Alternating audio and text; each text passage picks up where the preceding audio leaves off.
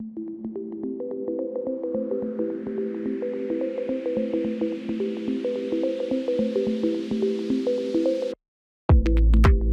a good chance that many of you are familiar with the trick where you take the flint from a lighter. You hold it over an open flame until it glows bright red, and then throw it on the ground. This results in a nice little display of sparks as the flint explodes when it hits the pavement, sending pieces of itself burning through the air. Now, the reason that this happens is because the lighter flint is not actually the stone flint, which many of us might be imagining. It's actually made of an alloy of metals called ferrocerium. Ferro being iron and cerium being a highly reactive metal on the periodic table. Now, these larger flints are made for fire starters for camping. If you take this rod, strike it with the back of a knife so that fine shavings come off, those shavings will auto-ignite and create nice hot sparks to ignite your tinder for your campfire. I had never really thought about many uses for these outside of their intended purpose. That is, until a rather small YouTuber emailed me a video idea this past week. He had come up with an idea to ignite these in the barrel of a little air cannon and fire them out to see what happens when a large quantity of this molten, highly reactive metal is propelled into the air. So what I did is I built a small device to give this a shot.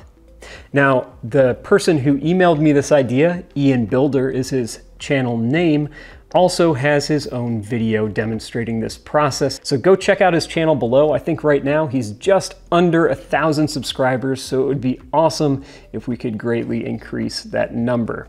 Now, before we take a closer look at this launcher, which I specifically built with the goal of testing this project, we need to do something about my ferrocerium rods because these are just slightly too big to fit down the barrel that I intended to use.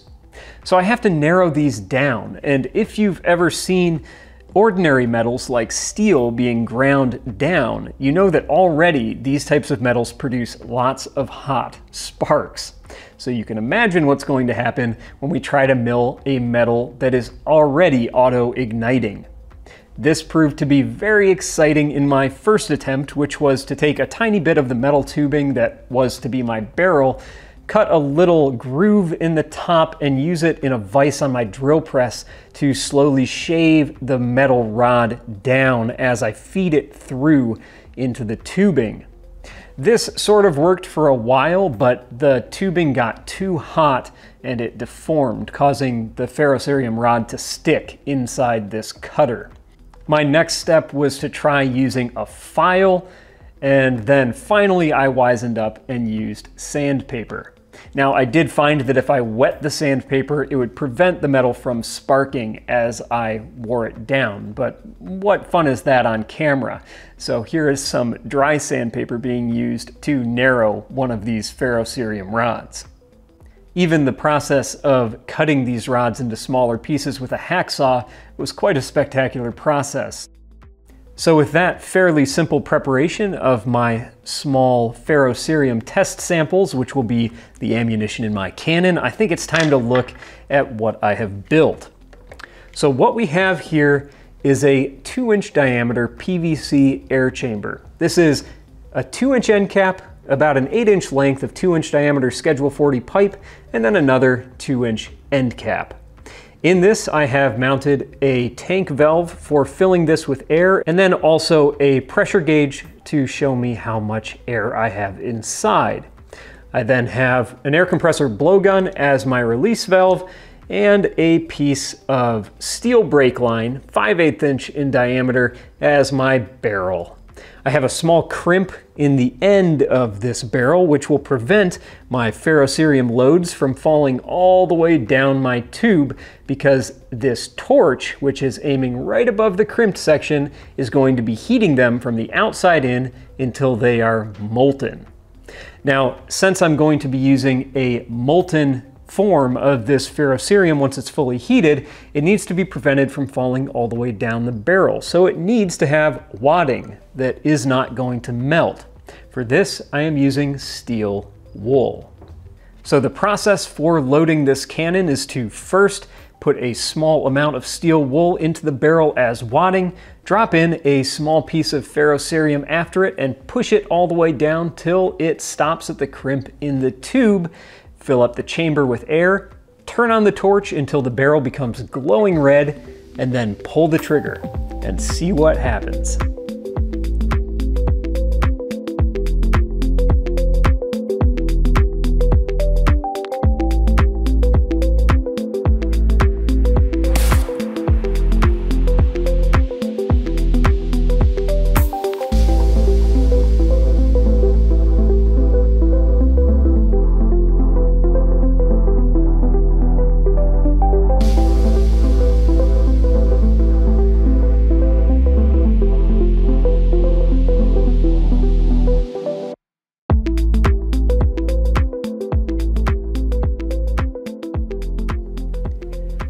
Well, this was a fun project for me to test, and I think the result was really spectacular. Once again, this was an idea that was invented by and sent to me by Ian of the channel Ian Builder. And I'll link his YouTube channel in the video description below so you can go check out his video that he made on this same process, and also some of his other videos, which even though he's like 15 years old, they're very well made, and I enjoyed watching several of them. So go check out his channel. Maybe I'll put a link at the end of this video for you to do that also. I want to thank all of my supporters on Patreon who keep these videos possible, allow me to buy the supplies and spend the time, especially, to film these things. It takes quite a while to film and edit a video, especially when you're working with all sorts of subjects that you've never done before. You run into all kinds of problems, you need to troubleshoot them, and a seemingly simple idea can take an unexpectedly tremendous amount of time. So thank you all of you who watch these things. Thank you for sending me your ideas for future videos, and I have a lot of other things in the works that I'm sure you'll enjoy. Stay tuned. Thanks for watching. I'll see you next time.